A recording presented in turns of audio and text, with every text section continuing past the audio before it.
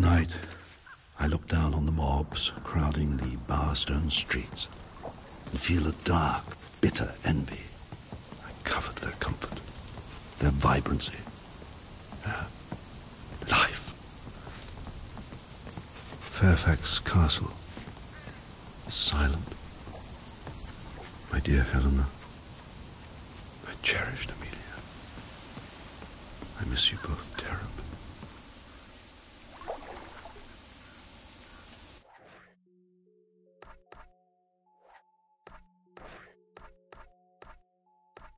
There's no more certain cure for pain than anger, and I'm filled with enough of that to bring the world to a smouldering halt, that people would accept death and despair as part of life, as fate, is beyond my comprehension. I find myself wanting to shout into their ignorant faces, to shake them out of their complacency, for surely they are insane. This world and every living thing in it must surely be insane. Oh. What can I do for you?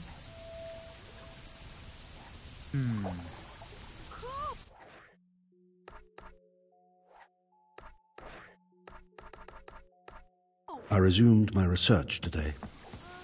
I can read for an hour at a stretch before that dark cloud descends upon my mind once more. I'll get you whatever you need.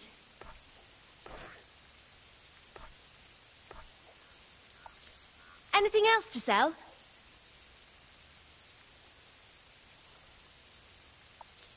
I should make a profit on that.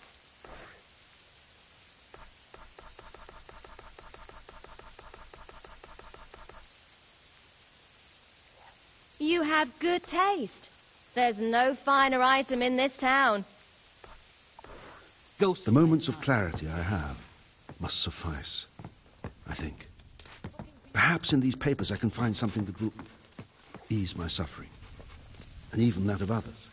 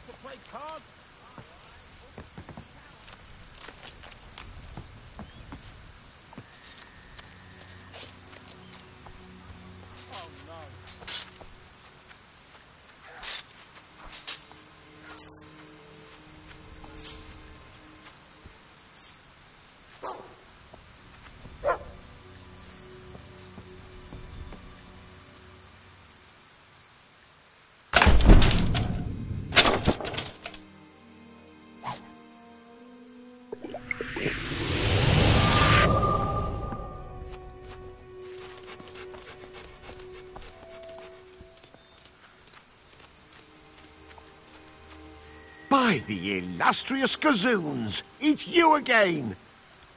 Our fates do seem to be interbindified, don't they, my good friend?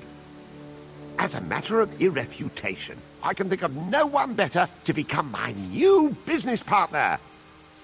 Oh, it's my most sagacious plan yet, inspired by my newfound faith in Toby.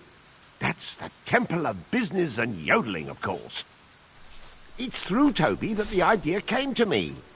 Take a land rotten to its very decorum and metamorpholate it into a friendly holiday park for all the family. One day, Westcliff will be a tourist-entrapping amusement zone. I just need a small investment to get me started. I earnestly certificate you will get every crumb of it back, with behemothing interest, naturally. We'll be rich beyond the wildest dreams of Toby Trotter himself, the founder of the temple.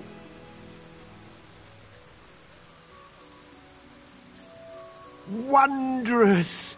I will notify you by letter when I've completed the project. You'll see some constipating changes, I swear by Toby. I shall begin my enterprise at once.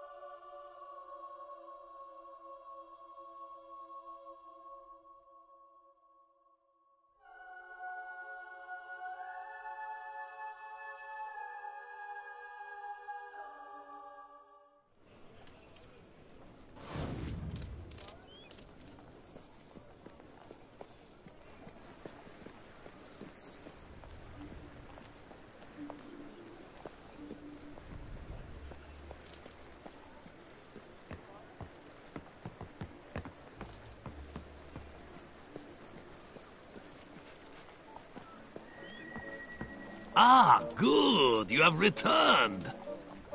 I haven't been able to procure the powerful conduit of all-seeing clairvoyance, as I like to think of it, just yet. But my source has brought me a second curiosity just as cursed as the first. Surely you can't resist such an attractive offer.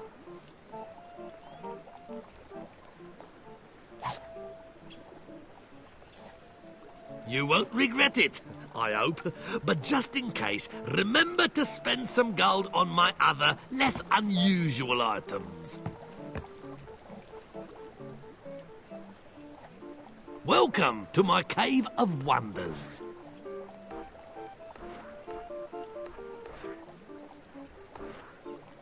Try our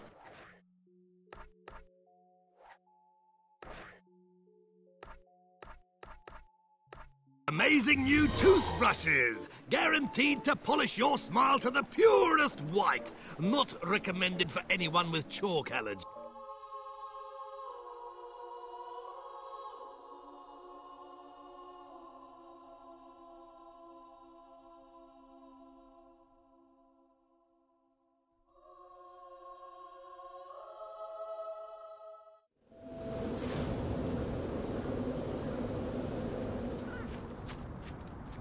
I sense the presence of the living.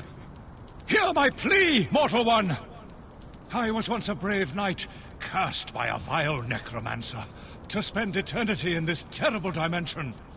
Only the wisps who hide nearby can release me from this torment. Bring them to me, that I may find peace at last. The wisps fear all that is living. Hide behind the visage of the dead, and you will gain their trust. Lead them to me, I implore you.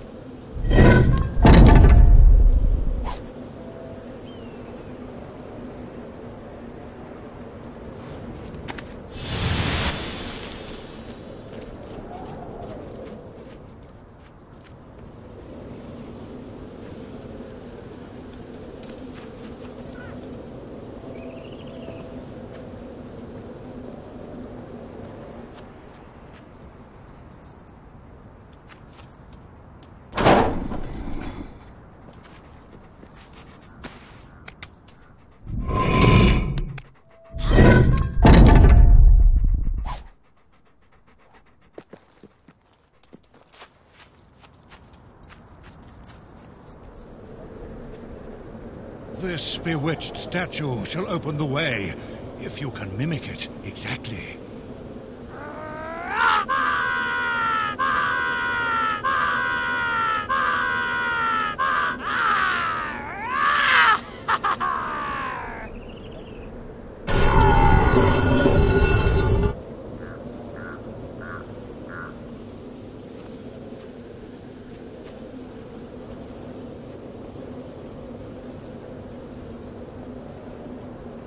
You will need to find the beast's costume before you can open the gate. Its pieces lie further along the path. But beware the true monsters.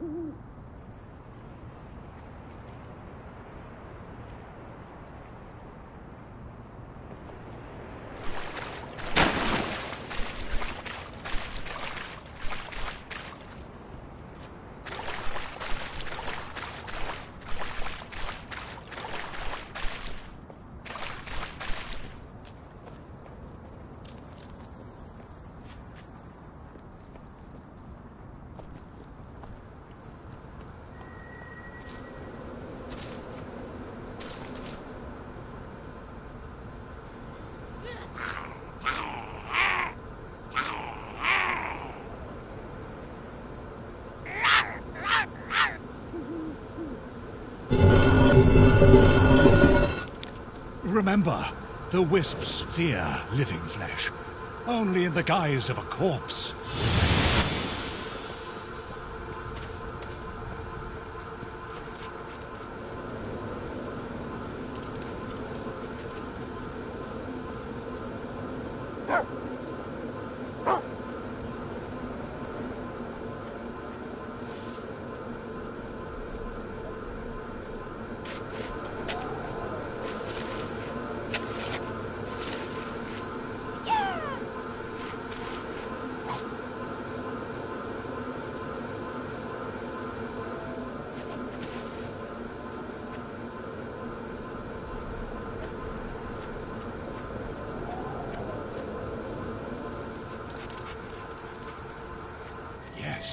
Yes! I can feel the chains that hold me slipping away! Bring me more, I beg you!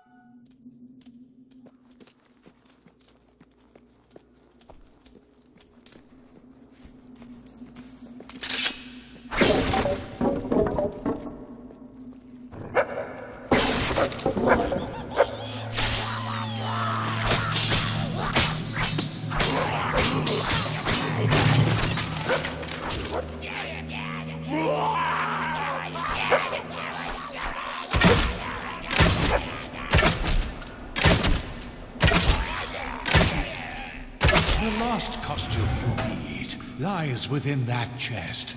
You will have to become the most brutish of all creatures. Can you do this?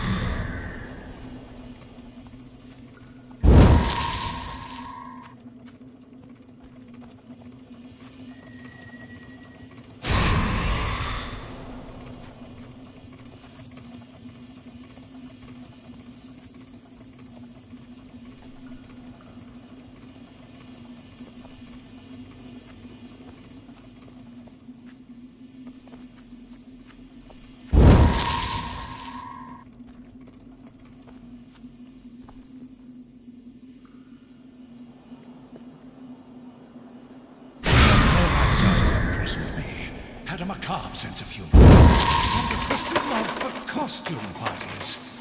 It was his belief that no hero would ever stoop to wearing such ridiculous outfits, and so I would be trapped here forever.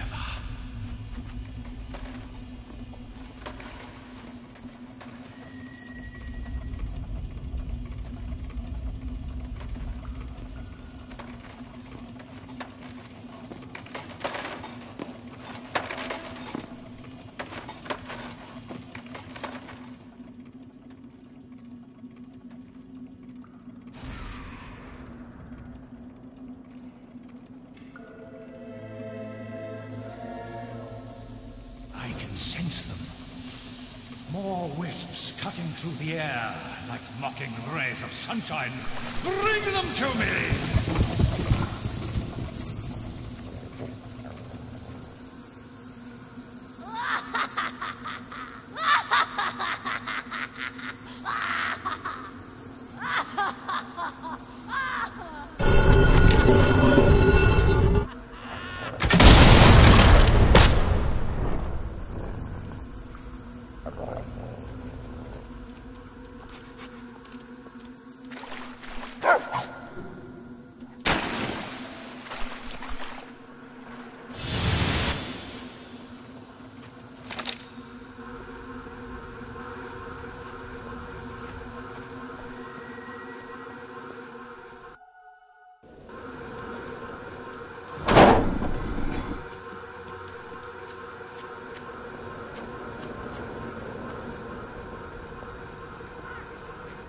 Thank you, witless mortal.